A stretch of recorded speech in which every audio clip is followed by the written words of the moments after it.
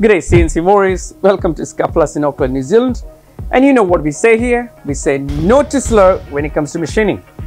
Today, we're going to have a look at a high-speed method of doing slots and deep cavities.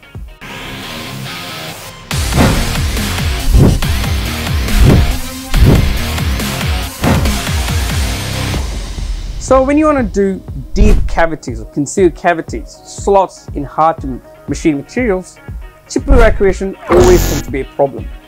And also, when these slots and cavities are quite deep, you tend to take a lot more passes and you're facing with vibration issues, tool lifting issues, and also surface finish can be a problem. The solution to all this is trochoidal milling. Trochoidal milling is a high-speed machining strategy where the tool moves in a circular tool path with a continuous forward motion. The minimal tool engagement time and the small width of cut ensures there is less heat being built up and there is also a lot less forces. The continuous chip load also helps with evacuation. All this combined reduces the vibration and also ensures you to run a higher speed and feed rate with a lot more axial engagement. Let's have a look at a tool that you use for trochoidal machining.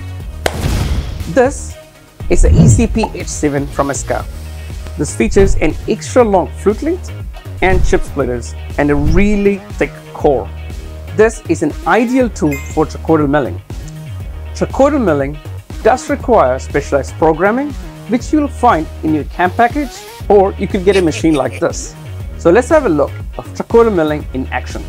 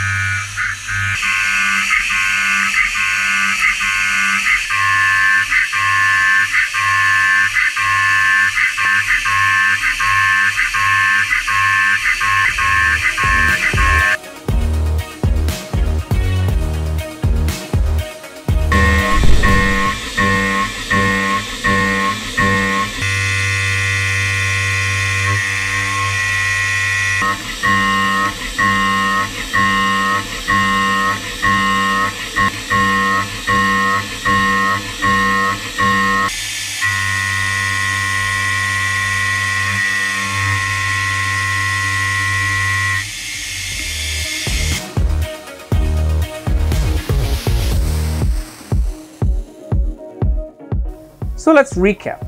A tool like this in a rigid holder and a rigid machine is going to save you moonbeams. You have less vibration, better surface finish, better predictability, and it's a lot easier on a tool and your machine. If you like our videos and want to know more about tooling, like and subscribe, and let us know in the comments what tool you would like to see next. To know more about trochoidal milling, get on your phone and talk to one of our local reps, and we'll sort you out with the right tooling.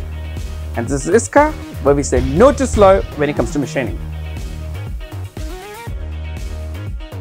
Milling or volume milling. You have heard this in different ways. You know, different names. Are they really? Yeah. What did I say earlier? It was good.